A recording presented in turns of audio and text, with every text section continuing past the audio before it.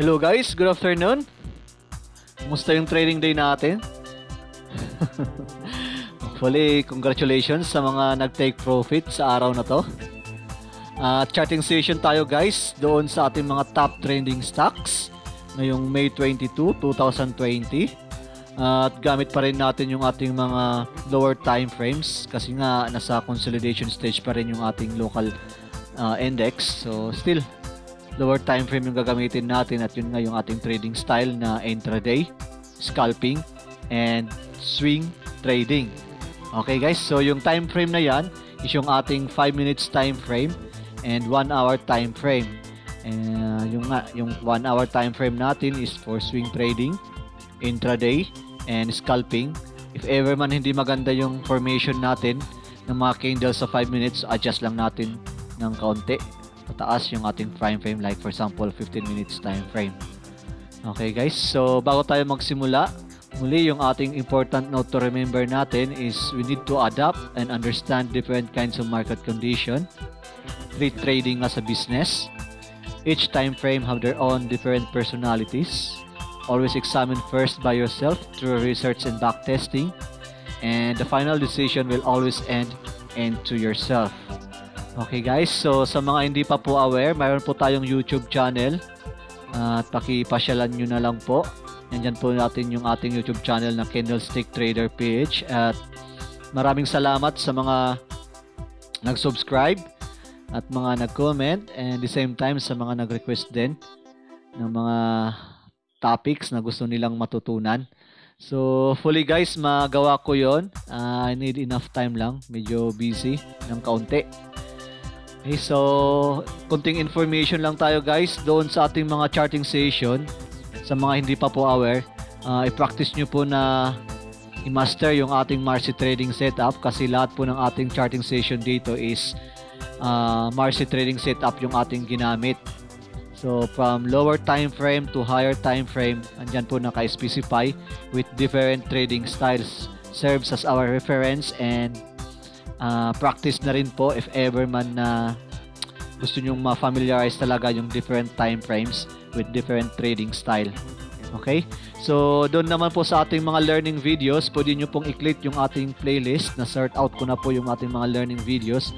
Pero yung pinaka-last na topic natin, hindi ko pa po naisama dyan. At very important to guys, sa mga, lalo na sa mga bagong pasok pa lang sa stock market, yung trend, kung paano natin makikita yung trend o structure ng isang stock. Mahalaga yan, lalo na kapag downtrend yung isang stock. So observe natin kung anong play yung gagamitin natin, at ganun din sa ating uptrend. So very useful guys yung alam natin yung isang stock kung ano yung trend niya. Okay, so ganun, let's start. So ganun pa rin yung ating top trending stocks. Titingnan pa rin natin doon sa ating Instagrams. Dito natin makikita sa right portion yung ating top trending stocks. Medyo kaunti lang to, dadagdagan na lang natin kung medyo bitin tayo. Pero actually may dinagdag na ako doon sa list, sa presentation natin. So andyan, dinagdag ko na. So dito pa rin natin titingnan yung ating mga stocks guys. And pwede nyo rin po akong pasyalan sa Instagram, Candlestick Trader PH pa rin. At dyan po ako nagpo-post ng ating mga chart. Yan, yung pinakahuli natin dito is yung ating MPI. Naggumawa ko ng chart dyan, yung 1 hour time frame and with cut loss point. Okay, so let's start. At silipin natin yung ating local index. Ito, same pa rin yung ating local index, nasa consolidation stage pa rin siya ng ating FIBO retracement doon sa 0.5 and 0.382 level. So nandyan siya sa gitna. So nagkaroon nga dito after ng 3 consecutive 3 green candles, at nagkaroon tayo ngayon ng pullback at ginawang resistance yung ating MA10. So hindi niya nabasag. So let's see kung masusundan pa ba to ng red candle or masundan na ulit ng panibagong green candle next take. And hopefully nga green nga. At mabasag na niya yung ating MA10 para medyo okay naman yung ating candle next week, ating local index next week. Okay, so let's start with our first top trending stock na si dito, and titingnan natin siya sa ating 1 hour and 5 minutes time frame. Okay, so si dito sa ating 1 hour time frame, wala pa tayo nakikitang entry kasi nagkaroon tayo ng breakdown ngayong araw na to doon sa ating M18 ng ating price. Ayan. And ganun din yung sa ating short-term trading signal. Ayan, so breakdown siya. And I think sa araw na to, profit-taking day. So congrats doon sa mga nakapasok sa araw na to. So sa level na to. Kailan ba to? Noong 21. So kahapon lang. At nag-materialize yung ating entry dyan gamit yung Marsi trading setup. So makikita natin yan yung full detail kapag bumaba, yung binabaan pa natin yung ating time frame. So yan nga. So congrats sa mga nakapasok dito sa level na to. At nagkaroon tayo dito ng breakout sa ating level 70. Service our third stop sa araw na to. Ayan. So congrats guys. At wala pa tayong entry. At pwede nyong bantayan guys kung sakasakali man. But I think magkakaroon to ng slight pullback again next week below M18 dahil nga sa ceiling pressure na nangyari sa araw na to. So tingnan natin kung kaya niya pa rin ipangatin above M18 yung ating price sa 1 hour time frame. Okay, so sa 5 minutes time frame, yan, dito natin makikita yung mga play. I-move ko lang tong drawings. Okay, so ito yung sinasabi ko, kapag gumamit tayo ng 5 minutes time frame kay dito, dyan natin makikita yung ating yan, yung entry signal sa ating RSI at nagkaroon din ng entry signal doon sa ating M18 which is yung price nag-materialize above M18. So malinis na i-plot yung ating M18 at nagkaroon tayo dito ng exit which is nag-breakdown siya doon sa ating yan. So nagkaroon siya nag-breakdown doon sa ating M18. At the same time, nagkaroon tayo din ng trail stop doon sa level 80. Ayan. And another trail stop doon sa ating level 70 sa mga nakapasok sa level na to. Okay guys, so congratulations. At gain is gain ulit kayo sa araw na to. Yan.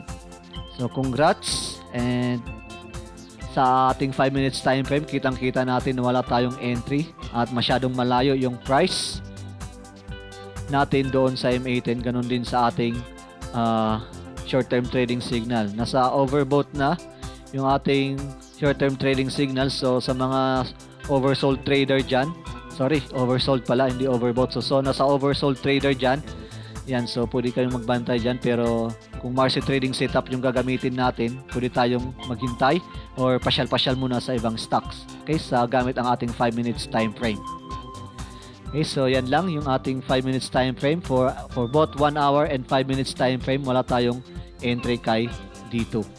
And next, si Tech. Si Tech sa ating 5 minutes time frame. Ayan, medyo bumagal ng kaunti. Sinunod yung anak ko na YouTube din. Ayan, so sa ating 5 minutes time frame, ayan, may entry tayo kay Tech sa 5 minutes time frame. And at least medyo makan yung volume, hindi masyadong mataas. So pero may entry tayo for intraday and scalping trading style. Ayan. So cut loss point natin if ever nakapasok kayo end of the day within 5 minutes time frame. So cut loss point natin pwede dito sa ating level na to. So 5.57 or 5.58. Okay, so at least as long as below M18, so hindi ganun kataas yung risk. And tingnan nga natin sa ating 15 minutes time frame. Ayan, so pwede nating bantayan guys sa ating 15 minutes time frame. Medyo dikit na rin yung ating short-term trading signal at yung ating price is yun. Nasa M18 siya, dikit na dikit. So pwede nating bantayan guys sa ating lower time frame si Tech. And for our 1 hour time frame, I think wala tayong entry dyan kasi dikit. Okay, so sa 1 hour time frame, wala tayong entry dahil yung price natin still malayo doon sa ating M18 and ganun din sa ating short-term trading signal. Okay guys, so doon lang tayo sa may mga lower time frame, 5 minutes and 15 minutes. Nagkaroon ng entry or babantayan natin siya. Okay, so next, si Mac. Kamusta si Mac? Si Mac sa ating 1 hour time frame, wala tayong entry. Breakdown from our long-term trading signal. And there is selling pressure na nangyari sa araw na to. Ayan, so mababa yung price natin mula doon sa MA10. So wala tayong entry sa 1 hour time frame. And for our 5 minutes time frame, may volume tayong nakita dyan. So wala tayong entry guys for 5 minutes time frame din, pero mayroon tayong nakitang volume.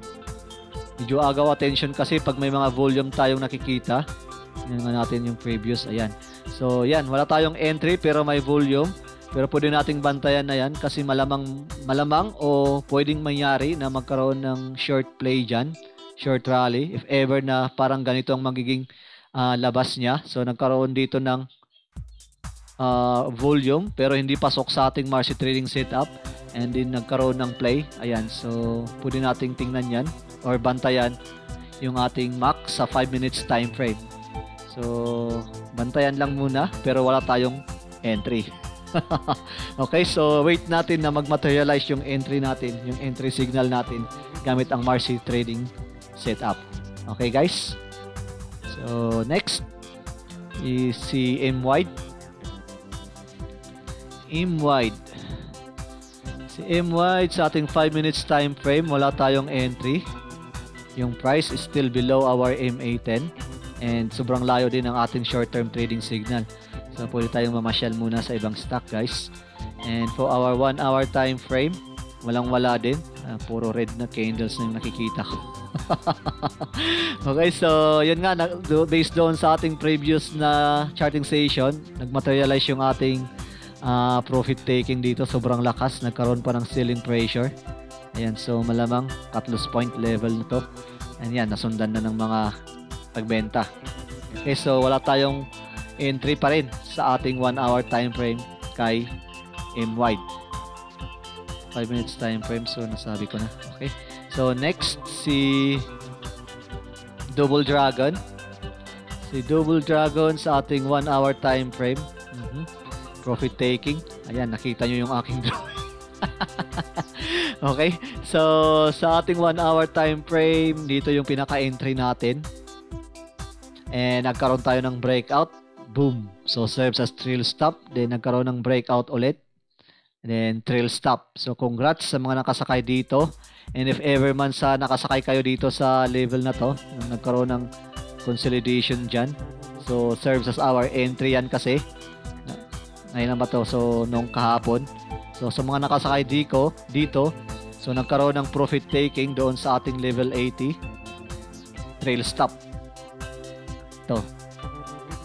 So congrats guys. At sa mga hindi pa po nag-take profit, still wala tayong exit signal kundi trail stop, yung to follow yung ating level 70 kung sakali mang nakasakay kayo sa level na to. At sa mga papasok, I think better careful. At medyo malayo yung ating cut loss point doon sa below MA10 natin. Medyo malayo siya. So, extra careful dahil nandoon tayo ngayon sa ating overbought level or nasa momentum level tayo ngayon ng ating 1 hour time frame kay Double Dragon. Okay guys, so yan. Tingnan natin naman sa ating 5 minutes time frame. So sa 5 minutes time frame, si Double Dragon natin is wala tayong entry dahil yung price natin is below MA10. At congrats sa mga nakasakay dito. Medyo bungi-bungi nga. So ngayon lang nagkaroon ng volatility sa araw na to, ay kahapon. Ayun, sa araw na to nagkaroon ng volatility. So pag gumamit kayo ng 5 minutes time frame at nakita nyo to, so congratulations guys sa mga nakasakay dyan. At nagkaroon kayo ng exit ngayong araw na to in this level. So nag-drop down dyan sa level na to. At kitang-kita rin natin yung ating short-term trading signal. Nag-drop down din or nag-breakdown doon sa ating long-term trading signal. So, 5 minutes time frame, wala tayong entry. Okay? And next, si PXP. Si Si PXP sa 5 minutes time frame, ayan, kitang-kita natin, wala tayong entry. So, pasyal-pasyal muna tayo. Or, tingnan natin naman sa ating 1 hour time frame, ganun din. So, talagang pasyal-pasyal muna tayo sa ating ibang stocks. At medyo malayo yung ating long-term trade, short-term trading signal doon sa ating long-term trading signal, and also with our price, masyadong malayo doon sa ating MA10. So, pasyal-pasyal muna ulit sa ibang stocks. Okay, so next, si BDO. Video sa ating 1 hour time frame. Ayan, so may volume tayo nakikita. Let's see, tingnan natin sa lower time frame mamaya. Pero sa ating 1 hour time frame, wala tayong entry at malayo yung price sa ating MA10. Okay guys, and tingnan natin naman sa lower time frame. So yun nga, pwede nating bantayan guys sa lower time frame for scalping and intraday using lower time frame na 5 minutes. Si BDO, ayan, so medyo dikit na yung ating price sa ating MA10 at nagkaroon din ng volume during run off. At yung ating short-term trading signal, ayan din, nakadikit na rin siya sa ating long-term trading signal. So pwede nating bantayan guys, malamang if ever man na mag-materialize na magkaroon ito ng short-term rally, si BDO sa 5 minutes time frame. Okay, so next, si MAH.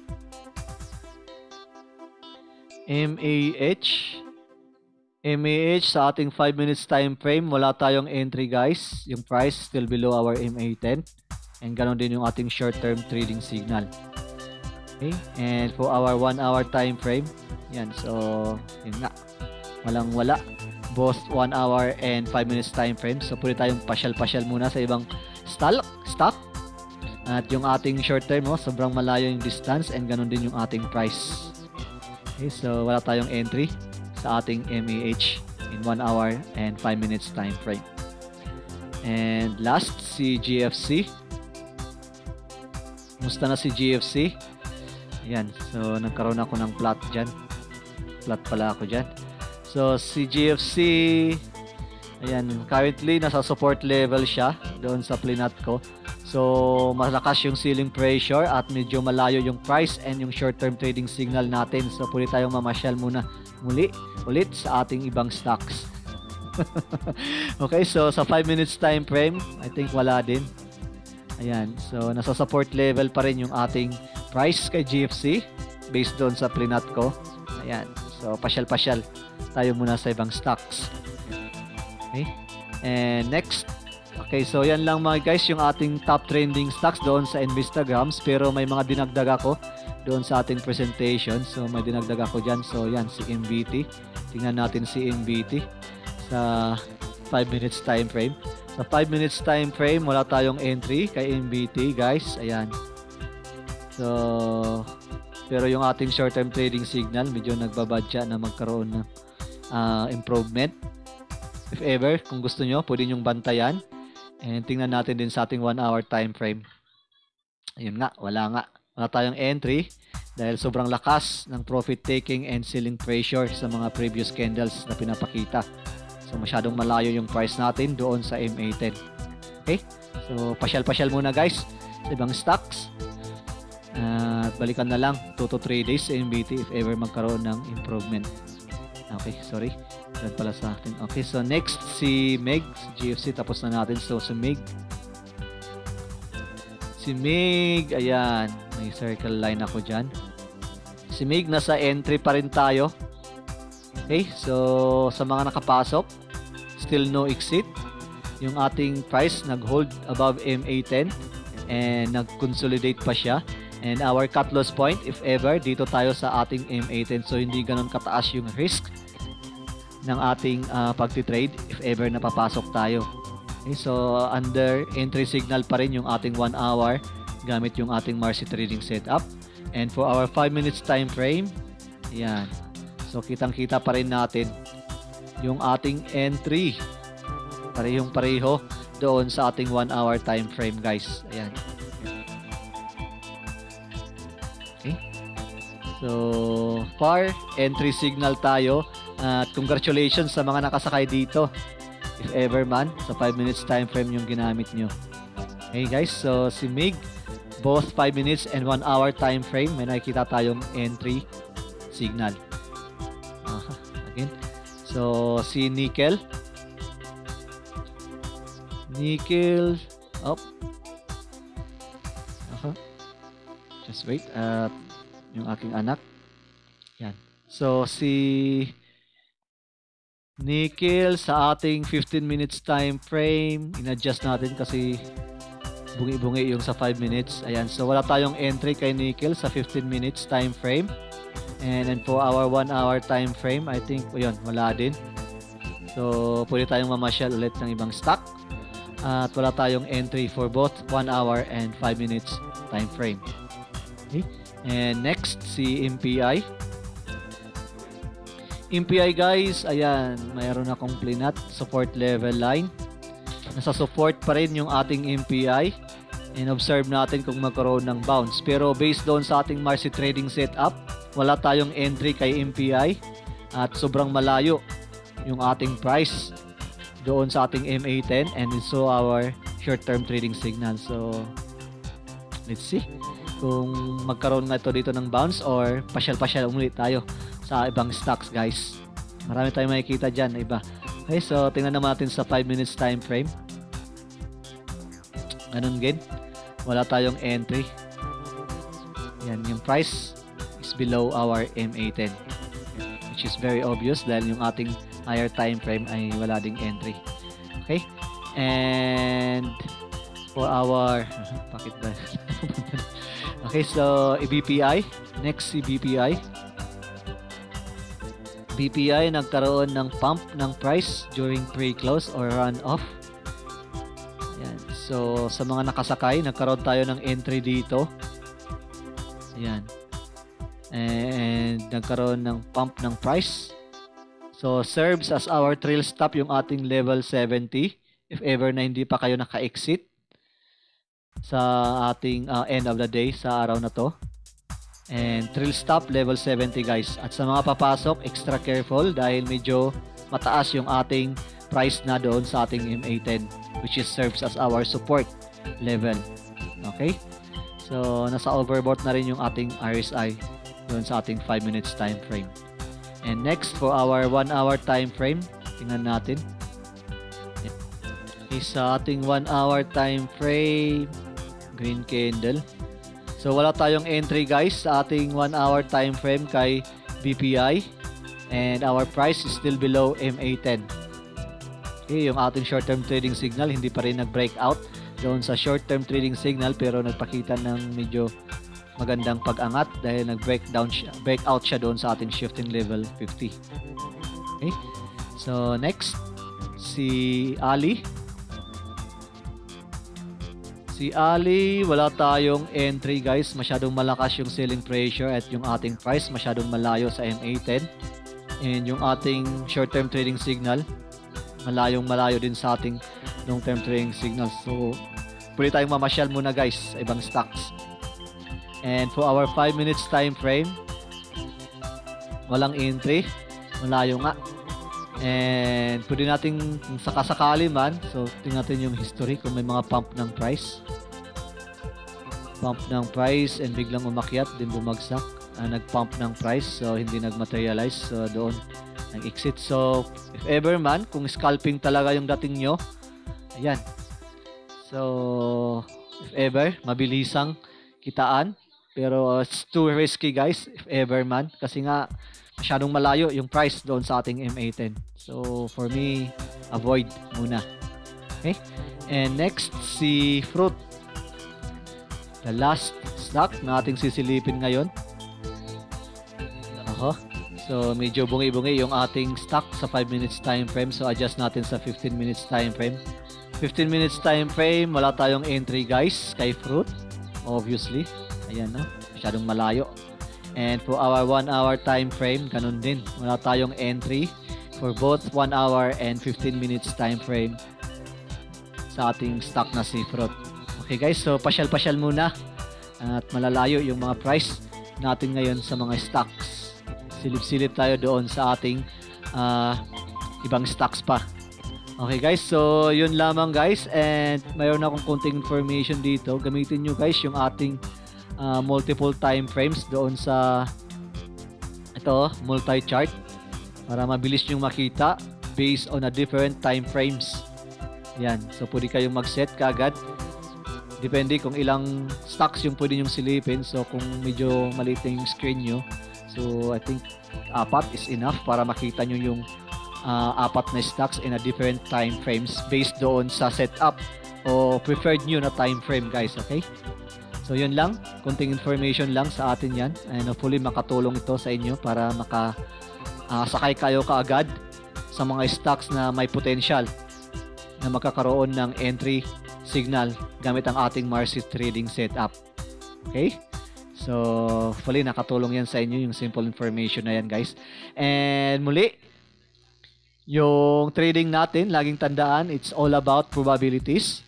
If you stick to those higher probability trades, then there's a better chance coming out ahead in the long run. And thank you for watching guys. And please subscribe and share. Any comment and request, please comment down it in my video below guys. Maraming salamat and enjoy your weekend guys, and have a nice day.